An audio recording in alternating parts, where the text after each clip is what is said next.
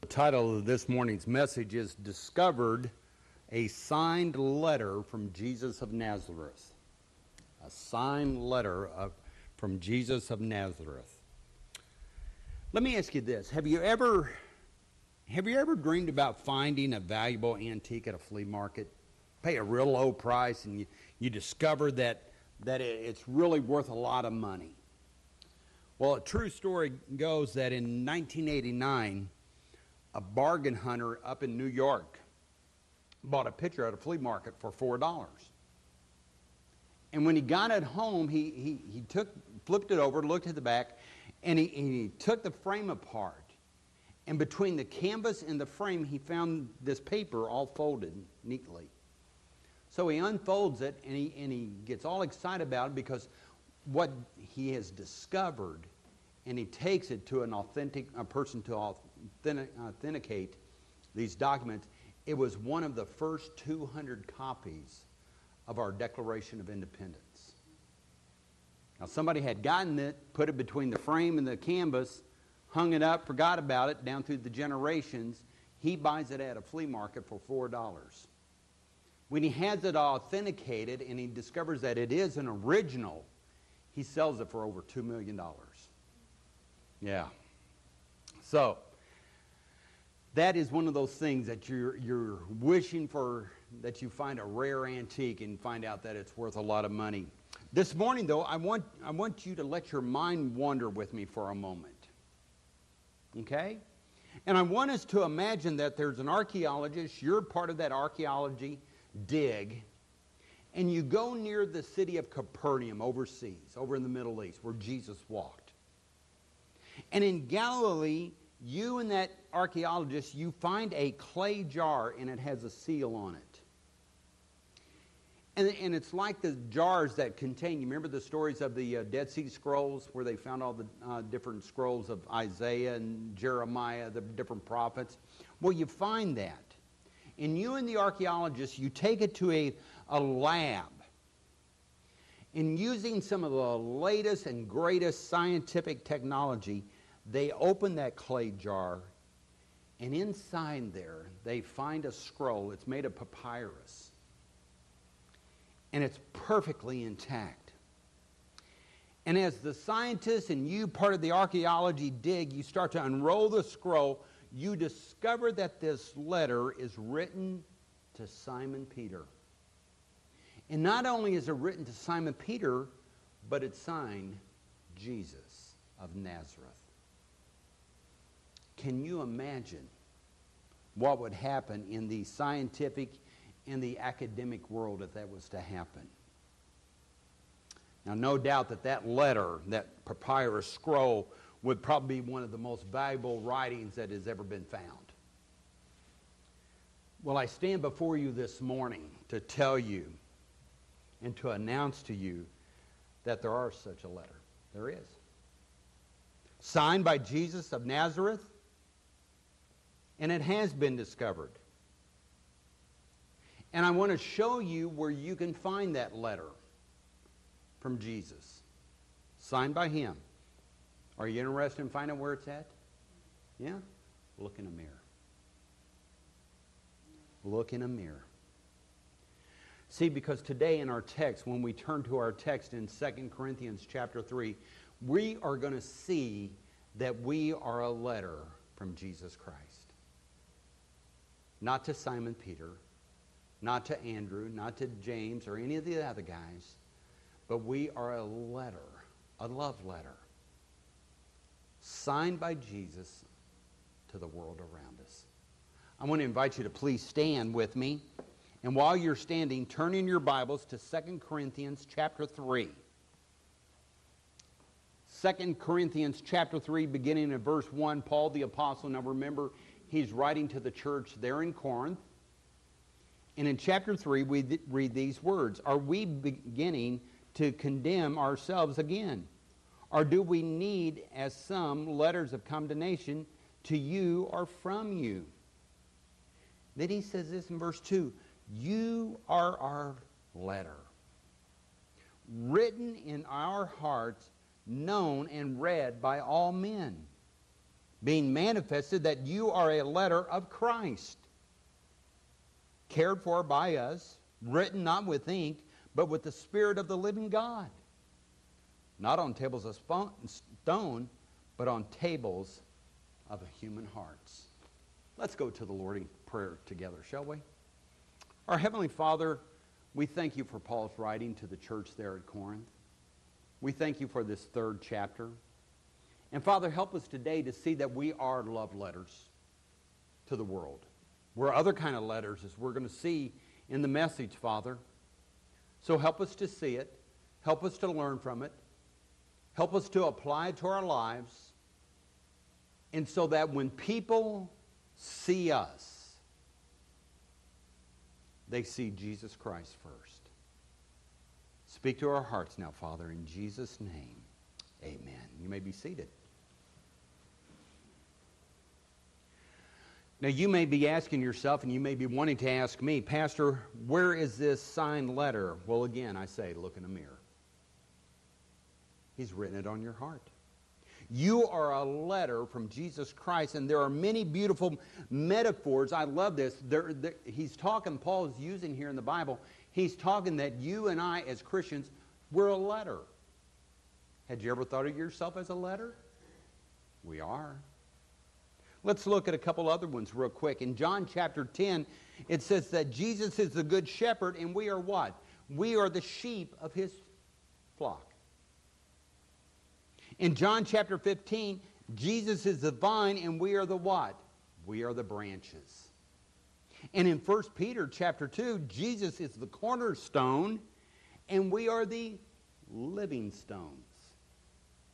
The Bible uses all kinds of metaphors about Jesus and where we fit in as Christians. Have you ever wondered why God uses so many different kinds of pictures to describe us? We're sheep. We're branches. We're living stones. Paul says that we're letters. I got to thinking about that as I was doing my message and preparing my message for this morning. And I think the reason why throughout the Bible that we are described in so many different ways like that, and we're pictured in so many different ways, is this. I believe that because of our relationship is so deep and so wonderful with God that just one single picture doesn't do justice.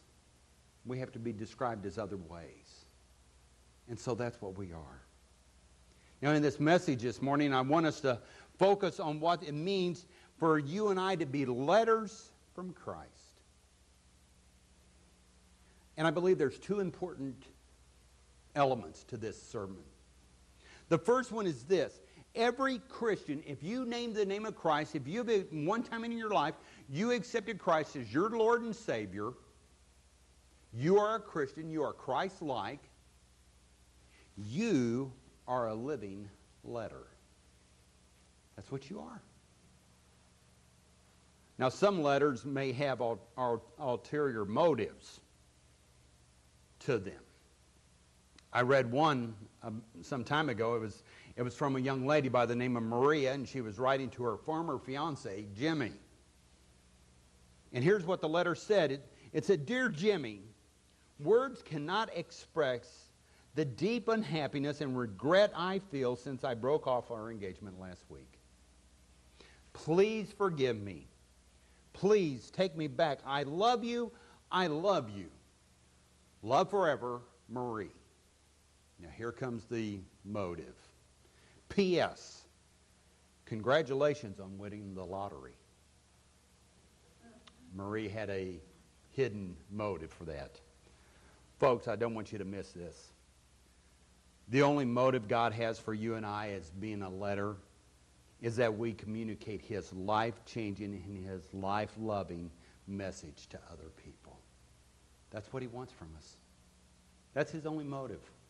Christian, your motive, the motive of God for you, is to tell other people about Jesus Christ and what He's done in your life and what He can do in theirs. That's all it is. I want us this morning to take a moment and analyze these different components of a letter. You remember when you used to write letters? You know, today we pull out the cell phone and we text. We not only text, but a few years before that, we sent emails. We still do send emails. But now the main thing is texting. But before texting and before emails, in the olden days, we wrote letters. And I want us to see here, I want us to analyze the components of this metaphor of you and I being a letter. The first one is this. The pen, you have a piece of paper and you have an ink pen. Okay? I'm going to pull one out of my pocket and I click it. The pen in our letter is the Holy Spirit. Before the days of typewriters and computer printers, people wrote letters by using a pen. Some would use pencils, but mainly you'd use an ink pen. And the pen transferred the ink from that little cartridge in here to the paper. And folks, that is what the Holy Spirit does. When He comes in to live in your life and my life, He transfers the life of Jesus Christ into you and I. And whatever we do, whatever we say, people see that letter. People see the letter in the ink of the Holy Spirit. Now, the next part of the letter writing in the old days was a piece of paper. It wasn't a little telephone that you text on. It wasn't the computer that you send an email on. It was a piece of paper. You had it laying before you. And in Old Testament time, God, it says, first wrote His law on the tablets of stone. But now in the age of grace, God is writing His life on human hearts. Since the day that you accepted Christ as your Lord and Savior, God started writing on your heart. And what's in the heart proceeds out of the mouth. Amen? If you have Jesus inside your heart and you're living for Him, you're walking for Him, you're reading His Word, you're praying to Him, it comes out of your heart and through your mouth and through your actions, and other people see Him.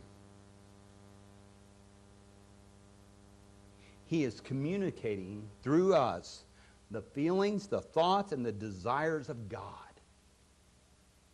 In this age of computer, I had to learn this, okay? Didn't know it, had to learn it. But in this age of computers, they've come up with a couple new terms, and they're new to maybe to you and me, but the first one was writable. You ever hear that? It's a program. It's some disks that are writable, and what that means is that they're capable of receiving data and being written upon. Then there's the unwritable. Now guess what that means? It means that you can't receive any data from it. You can't put anything on it. Okay? Let me ask you this, and I want you to answer this in your heart. How, and I'm going to use this term, I know some English teacher may go, oh my goodness, that's not correct grammar, but I'm going to say it anyway. How writable is your heart? Do you receive the data, the Word of God, into your heart where it changes you and it has you to do things? Or is your heart so full of other things that there's no room for God to write on your heart His Word and His message? We should constantly be allowing God to write His message on the pages of our hearts. You're never too old. You've never gone far enough in the Christian life. Okay? You never go far enough in the Christian life for God to write new things on your heart. The third element is this, the reader. Now, you had the ink pen, you had the paper, you took thoughts from your head, put it down through the ink onto the paper, and what comes next? The reader. Who's the reader?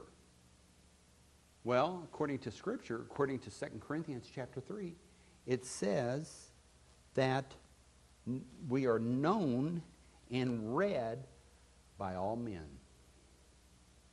Or let me modernize it just a moment. Same meaning. We are known and read by all mankind. That way nobody's left out. Men and women, boys and girls. They see our lives. Now, sometimes you may receive a letter in the mail, and on it, they have a stamp, and it says personal. Okay, or maybe somebody just wrote on there, personal. And what that means is it's written and to be opened and read by only the name on that envelope, right? Nobody else can open it, nobody else can read it, or nobody else should. I'll put it that way. It is a private letter, personal letter to you only. But there's another kind of letter, and we have all heard that. It's called an open letter. Now, who gets that? Everybody. It's an open letter. Everybody gets one. It basically says the same thing. Everybody receives it in the mailbox, they pop it open, they pull it out, and they read it. Okay? It's not just to a particular person. Please don't miss this. The Bible says that you and I, as Christians, we are an open letter. We are an open letter for all mankind to read. As we walk through the stores, as we go wherever, whenever we do anything, whatever we say, we are an open letter.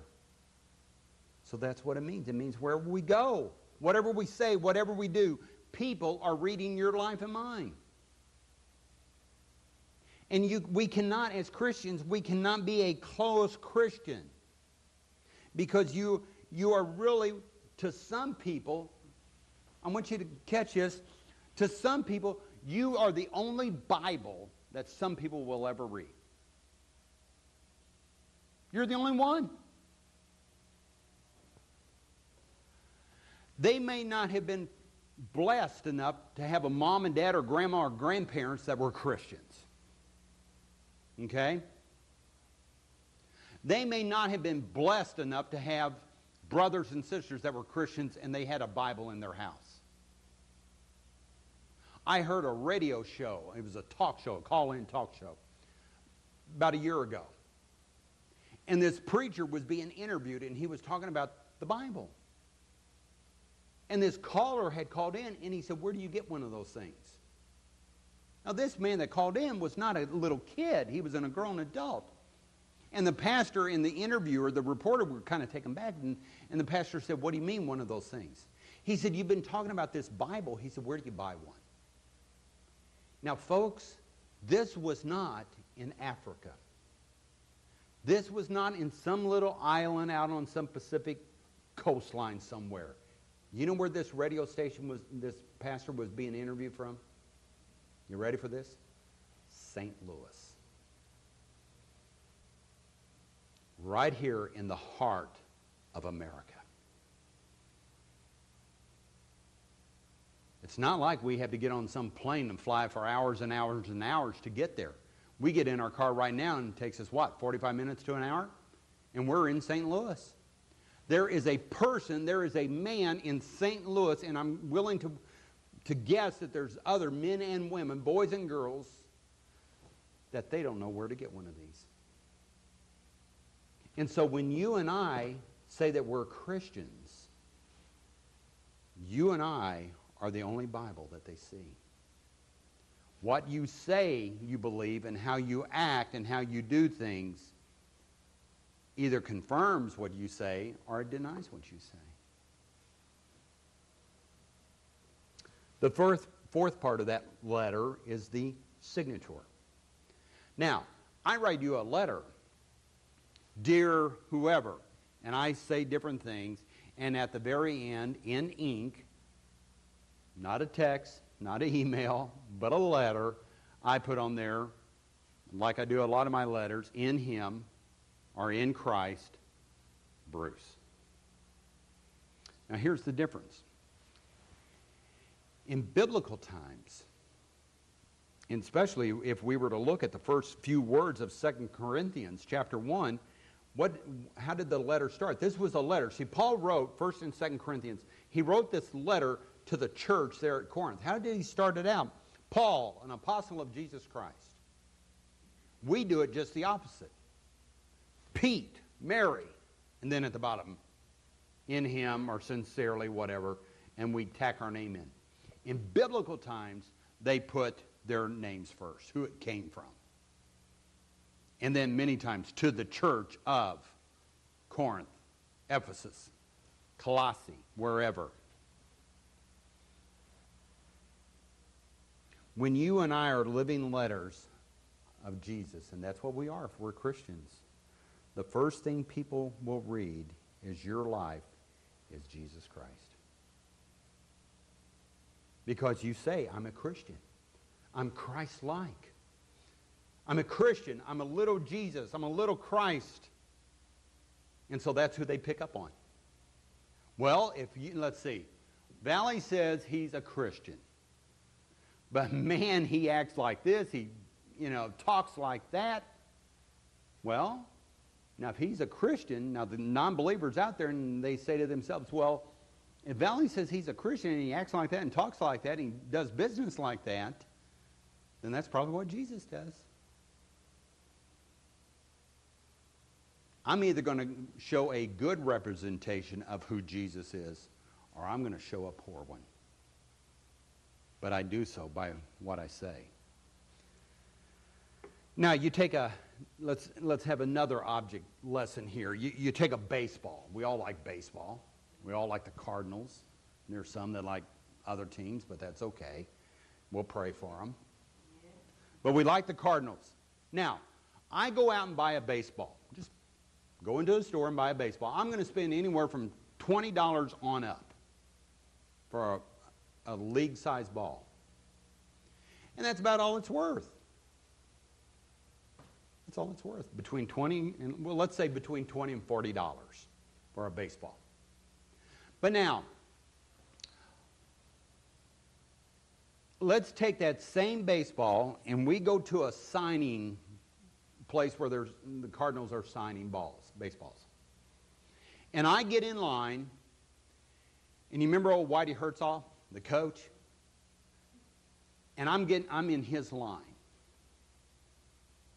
Now here's this, let's say, between $20 and $40 baseball.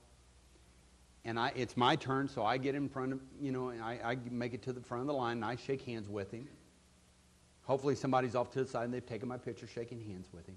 And I hand him that baseball, and I say, Mr. Herzog, will you sign this? And he takes out an ink pen or a black magic marker, and he writes on there, Whitey Herzog.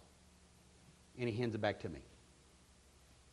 Now that baseball that, let's say I spent $25 for, just went from $25 to $120. Is it the baseball? No. It's the signature on the baseball that makes the difference. The difference is the signature. Now, I want to say this.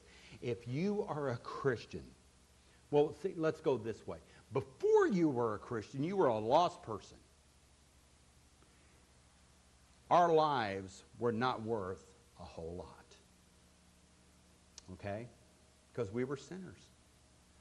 But the day we accepted Christ, the day you and I accepted Christ as Lord and Savior, on our hearts went the name Jesus of Nazareth. We became something very precious and something very valuable. Not because of us. We're like that old baseball. But because of that signature. We carry the signature of Jesus. The second important part, the second important element is this. What kind of message are we sending? Now, this is another one of those questions that you answer to yourself and in your own heart. What kind of message are you sending to the world around you? Let me ask you this. Have you ever heard the expression, the medium is the message? Did you ever hear that? Well, that phrase, the medium is the message, it was coined back in 1964. A gentleman had written a book about understanding media, television, radio, newspaper. And in simple terms, it means that if a company advertises on television, we'll say, the fact that they can afford television commercial time communicates the message itself. Okay? They are a strong company, and in that case, the medium, the way it gets out, is what? Television. Television is the message. My goodness, if whatever company can advertise on television, they must be a pretty good company, because they're on television. And heaven forbid, we all know that television doesn't lie. That's not an amen, that's an oh me. Because it happens all the time. But in the spiritual side, God is in the changing business. He uses people with the message to change lives as the medium of his message. How does his message get out? By you and I. We're the medium. We're telling others. Because remember what I said earlier, you may be the only Bible that some people see. None other. Before our Lord ascended back into heaven, he had his disciples around him, and he said this. He said, "But you shall receive power when the Holy Spirit has come upon you, and you shall be my witnesses." Now, that witnesses, if you want, you can substitute living letters. Okay? You're my living letters. Both in Jerusalem and in all Judea and Samaria, and even to the remotest parts of the earth. That's Acts 1:8. You are his living letters. You're his witnesses. People are seeing your life, and you reflect the name of Jesus Christ, and so that's what they're looking at. Now, God could have used angels to send out the message of the gospel, but what did he do instead? He chose you and I to be the medium of his message, to tell people about Jesus Christ.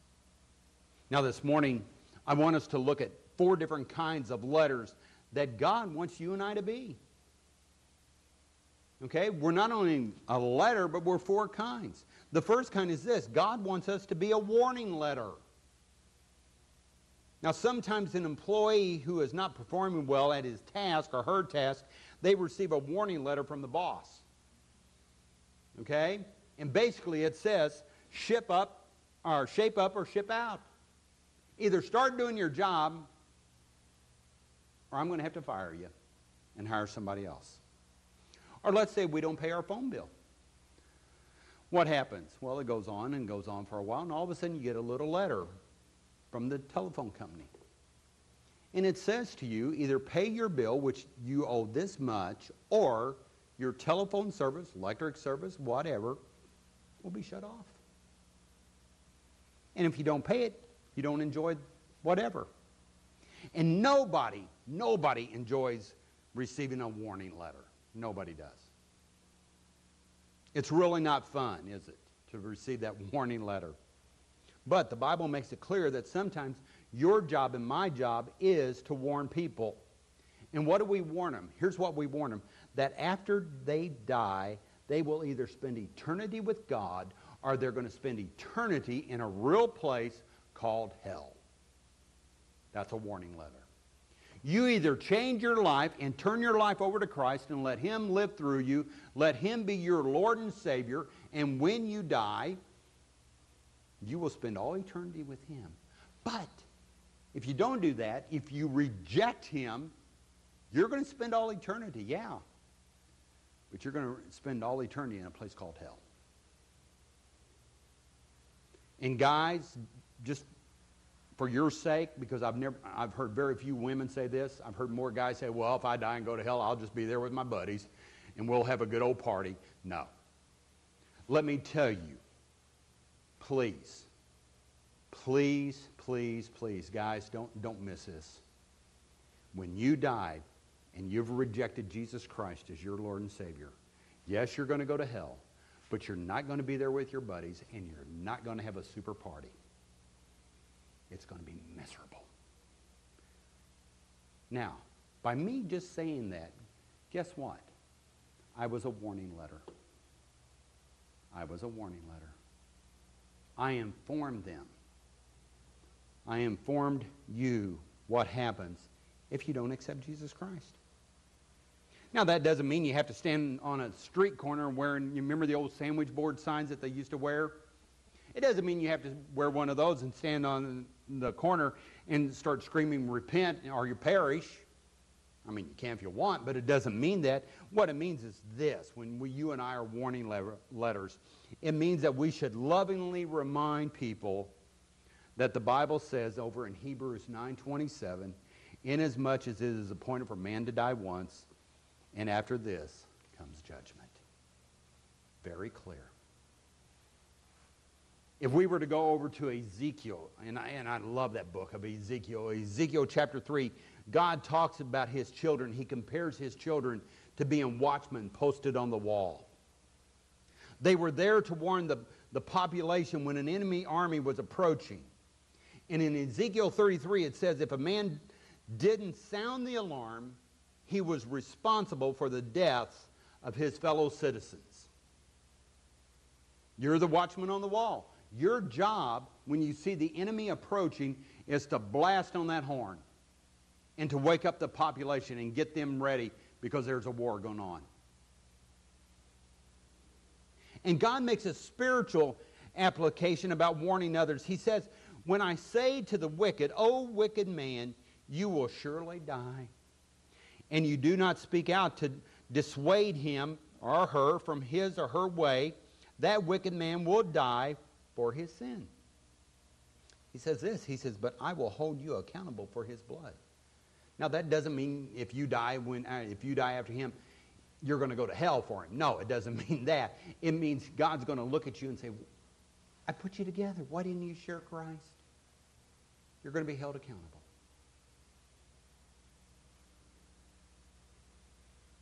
He says, but, if you do warn the wicked man to turn from his way, and he does not do so, he will die for his sin, but you will have saved yourselves.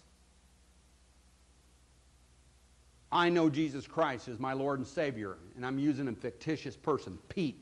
Pete is a wicked guy, and I know he's wicked. I know he's sinful. I know he hasn't accepted Christ. And God works in a God way that it's just me and Pete. And Pete even says something about God. And I don't say a word. I don't tell him what Christ has done in my life. Pete dies for his own sins. We all, you know what I mean? If you're a sinner, you do that on your own. But when I go to heaven, God's going to look at me and say, Valley, I set up a perfect appointment between you and Pete. Pete even gave a lead-in about God, about me. Why didn't you say something? And I don't have an excuse. I didn't want to offend him. No. We need to be sharing Christ with others. Now let me say this about sharing Christ with people. It is not our job to convert them. That belongs to God. If I convert anybody, they're in trouble. If you convert somebody, they're in trouble. Our job is to tell them about Jesus Christ, and we let God convert them. Then they're his disciple. And that's better. It's our job just to warn them. That's our job.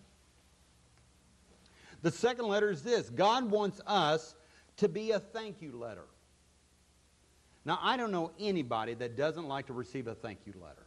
I think everybody likes to receive a thank you letter for something that they've done somewhere along the way. Now, if you go by proper etiquette, for a thank you letter, they say that it is appropriate for you to handwrite it, and it should be written within 72 hours of the event or the deed that you want to express thanks. I remember way back in the 80s, the first President Bush 41. This guy was well known for his habit of writing thousands and thousands of handwritten little thank you notes. He always carried them with him. or somebody carried them with him. And he would meet you and talk with you, and you did something, whatever it was, whether it was in the campaign or you just helped him or whatever. Quickly, George Herbert Walker Bush, Bush 41, would take out a little card. He would somehow get your name and address, and he would write you a little thank you note. Thank you for your wonderful comment. Thank you for your encouraging words. Thank you for telling me that you pray for me. And he would mail it off. He did that all his life, and that was one of the things, he credited that as one of the things that his mother taught him to do. To always thank people for what they've done. The Bible says that you and I are living thank you letters. Now the third letter is this. God wants you and I to be an invitation letter. I think everybody, they think it's nice, and they get a letter in the mail. They go out to the mailbox or to the post office, and they pull out a stack of papers, and here's one of those little special ones. It's shaped different. And you've heard through, and we'll use this term, you've heard through the grapevine that this event's going to happen or that event's going to happen. And there it says your name, and you open it up, and it's an invitation to whatever the event is. And with nobody around, you even kind of smile. And here's why. Because you and I feel special.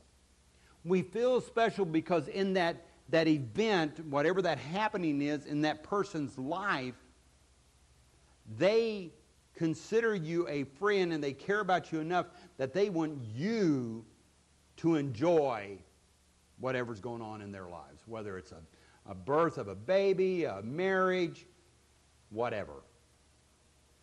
Wow, so-and-so cared enough about me to invite me to this event in their lives. Our lives should be living letters, inviting people to enjoy the abundant life of Jesus Christ and knowing God. In one parable, Jesus described the Christian life as a great banquet. And he said, and then the master said to the slave, go out into the highways and the byways along the edges and compel people to come in so that my house may be full. God invites everyone to join the banquet, doesn't he? Folks, listen. You will never see a sign that says no room. Filled up. You'll never see it. It'll never happen with God. God invites everyone to come in and to join in the banquet. The Bible says, whosoever may come, and we are his living invitation letters. We need to invite people to come to Jesus Christ. How many times have you and I been put in those God situations where somebody, whether in the doctor's office, the dentist's office, to get your car repaired, at the barber shop, wherever, and somebody says something about God and about Jesus Christ, and you're sitting there, you should say something. Be that living invitation letter. To just ask them, do you know Jesus as your Lord and Savior? Now they're either going to say one or two things. Yes, I do, or no, I don't. And if they say, no, I don't, just look at them lovingly. You all have wonderful smiles. Smile at them and say, well, can I tell you what he's done in my life? Now, once again, they only have two answers.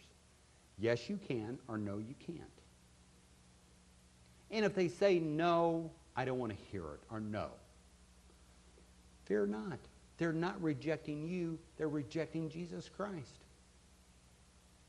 They're not rejecting you. They're rejecting him. But if they say, yes, what has he done in your life? And then you share with them what he's done. How your life was a little bit before. How you got to know Jesus Christ as Lord and Savior. Did you hear a preacher on TV? Were you here in a church and the preacher was preaching a message? Was it by a friend, by a neighbor, a parent, a sibling? Did you read it just in a book? Here is how I invited Jesus Christ into my life. Here's how I was before. Don't spend a lot of time there. How did I meet Jesus? And then the final part, here's what my life has been like since knowing Jesus Christ. It hasn't always been a bed of roses. Life hasn't always been perfect. Still pay the bills. Still have unruly kids or grandkids. Still have to get up every morning, go to work, pay the bills. Car breaks down, whatever. But I know that even though those things happen in my life, I know God is with me. And He'll see me through it somehow, some way. The fourth letter is this. God wants you and I to be a love letter because we're sharing His love. I think it's neat to receive love letters, don't you? Can you remember back when your spouse or someone would send you a love letter and how all excited you got? I think one of the greatest romances that I ever studied about in literature took place between a lady by the name of Elizabeth Barrett and the man that would become her other part, her husband, Robert Browning. She became Elizabeth Barrett Browning.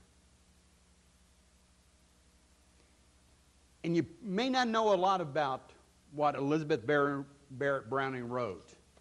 But as soon as I say this, you're going to go, I heard that. How do I love thee? Let me count the ways. We've all heard that. And in that poem, she goes on and tells about how she loves this guy. And it's a neat little poem. It really is. It's a neat love letter to him. But you know what? As great as love letter as Elizabeth Barrett Browning's How Do I Love Thee letter, it doesn't compare to the matchless, unconditional love that God has for you and I. God so loved the world, wait a minute, God so loved Bruce Valley, you can put your name in there, that He sent His only begotten Son, His one and only Son, to die on this world for me. Why? So Bruce Valley would not perish but have everlasting life. That's how much He loved me. You talking about a love letter. That's a love letter. And now God wants us to be a living love letter. Look with me over to John's Gospel. Turn in your Bible over to John's Gospel, the 13th chapter. The first part of it is the Lord's Supper. Then we have Jesus predicts his betrayal. Now look down to verse 34. John chapter 13, look with me at verse 34. Jesus says this, "A new commandment I give to you, that you love one another, even as I have loved you, that you also love one another." Now he doesn't stop there, does he? Look at verse 35. He says this, "By this, some of the men will know that you are my disciples if you have love for one another." Did I read that correctly? No, I did not. 35 says, "By this, all, A-L-L, all men will know that you are my disciples if you have love for one another." Not some of the people, some of the time. He said all people will know that you are my disciples if you love one another. Well, let me leave you with this story. I read about it here recently, and supposedly it's a true story. It's a true story about a man named Daryl. Daryl was 40 years old. He had never gotten married. He wasn't a very attractive guy. He was kind of shy, introvert, we'll call him. But he loved working with the young people in his church. Just loved it. And the youth department finally agreed that what they were going to do, they were going to start this project, and monthly, once a month, they were going to go to some nursing home and do a church service there for the people that lived in the nursing home. Well, now, see, Daryl didn't like going to nursing homes. He didn't like being around older, sick people. Just didn't like it. But because he liked working with the youth and the young people of his church, they asked him if he would drive the van, if he would drive them from the church to the nursing home. So he agreed. So at the very first service that they had, Daryl did not sit up front. He didn't sit with the group. He didn't sit with the patients there at the nursing home. He stood in the very back and leaned up against the wall. And while the service was going on and they were doing the singing and the giving testimonies, all of a sudden, he felt someone take his hand. And Daryl looked down, and here's this older gentleman. The guy's eyes were closed. And Daryl just stood there holding the guy's hand. He didn't know if the guy was hearing, if he could speak, if he could see, nothing. He didn't know anything about this guy. But he just let the older gentleman hold his hand. And when the service was ended, Daryl was still holding the man's hand.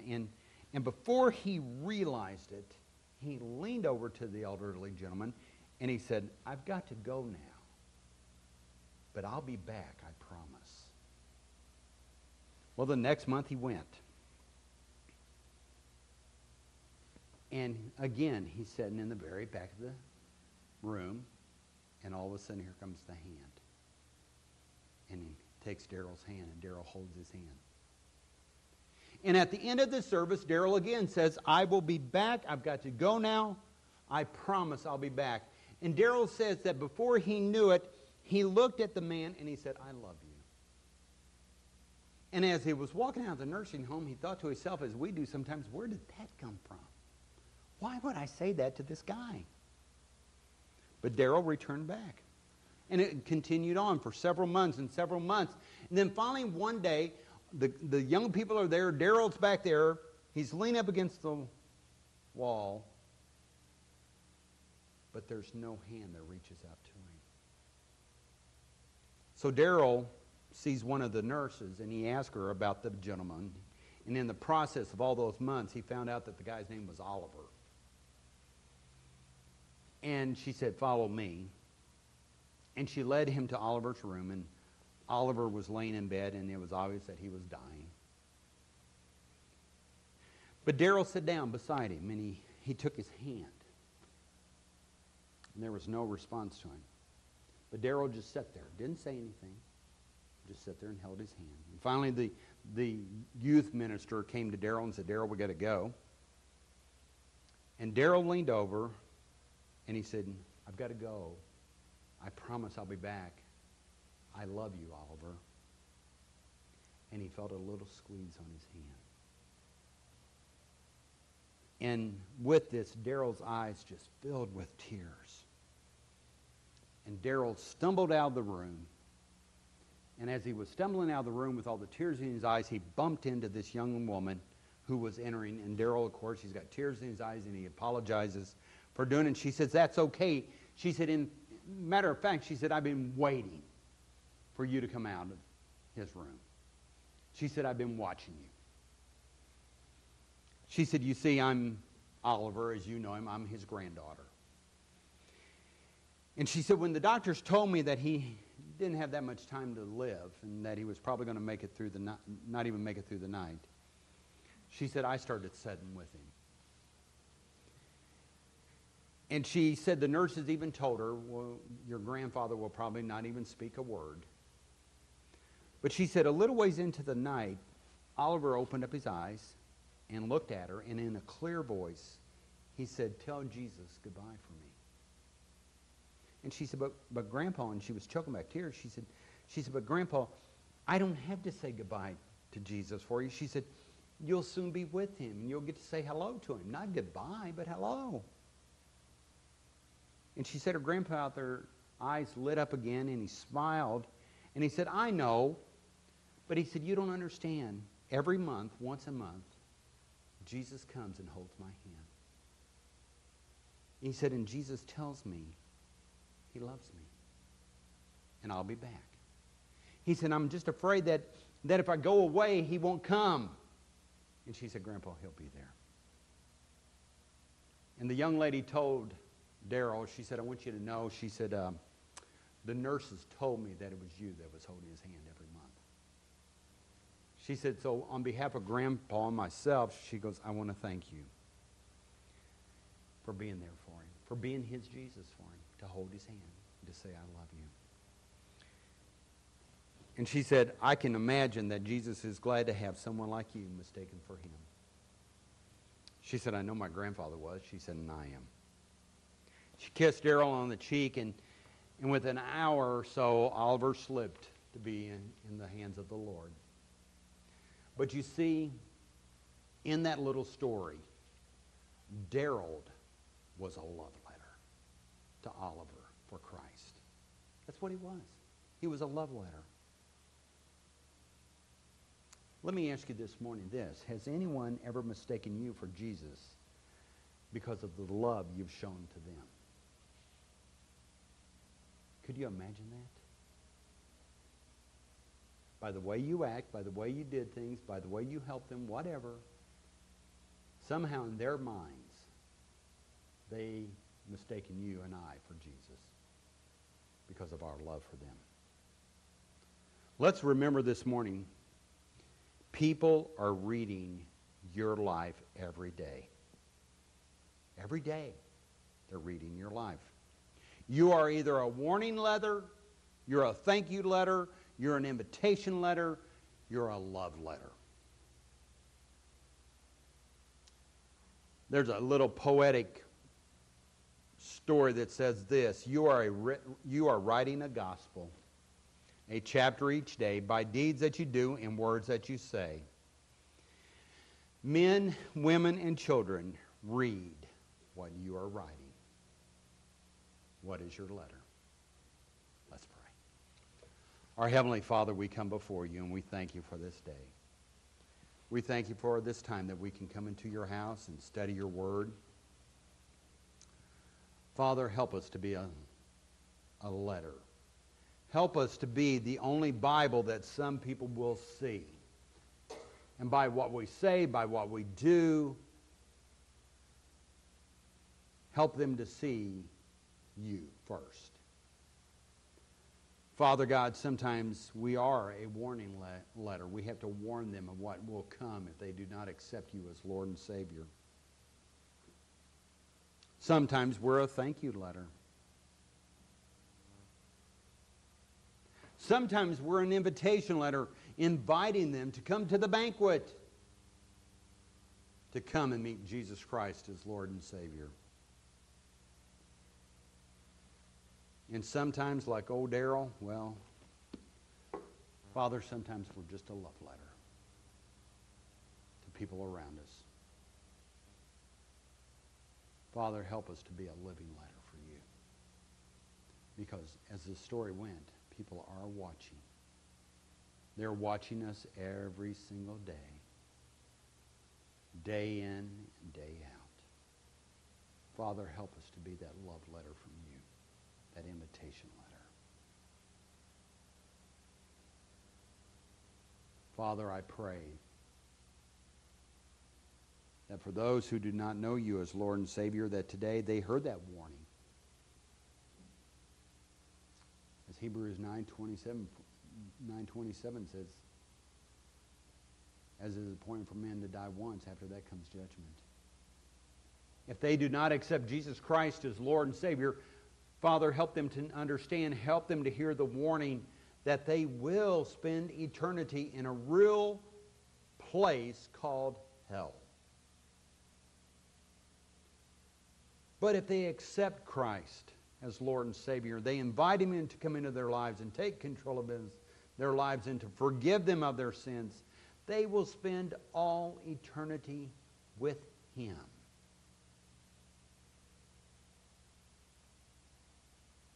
Father, help us as Christians to resolve within ourselves to be invitation letters, to love letters, and yes, even warning letters. Whatever the case may be. But help us to do it with a pure motive of loving them as you love them. In Christ's name we pray.